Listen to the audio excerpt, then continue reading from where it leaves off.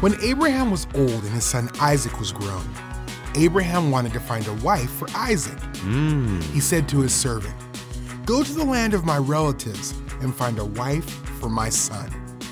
The servant agreed to go. He took with him 10 of Abraham's camels and all kinds of gifts. When he got to the land, he went to a well. It was evening, and he knew the women from the town would soon come to the well to get water. The servant wanted to find the right wife for Isaac, so he prayed, "God, help me find a wife for Isaac. I will ask a girl for a drink of water. If she is the one Isaac should marry, let her also give water to my camels." When the servant looked up, he saw Rebekah. She was beautiful and had never been married. The servant asked her for a drink of water. "Drink," she said.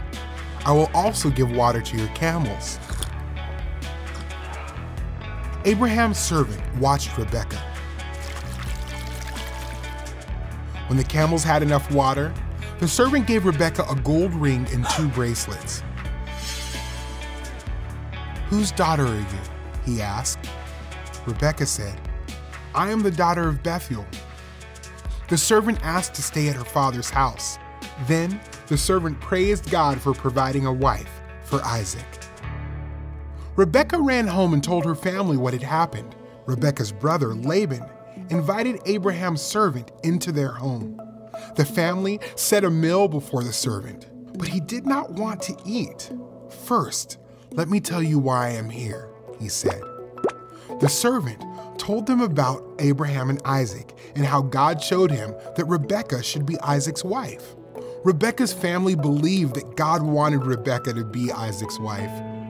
The servant brought out gifts for Rebekah and her family.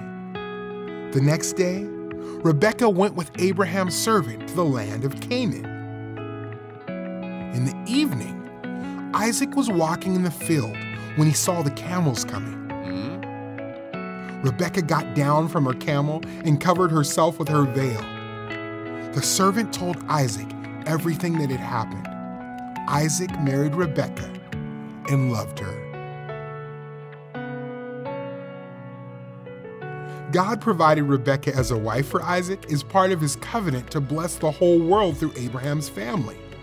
One day, Jesus would be born into Abraham's family as the promised Savior.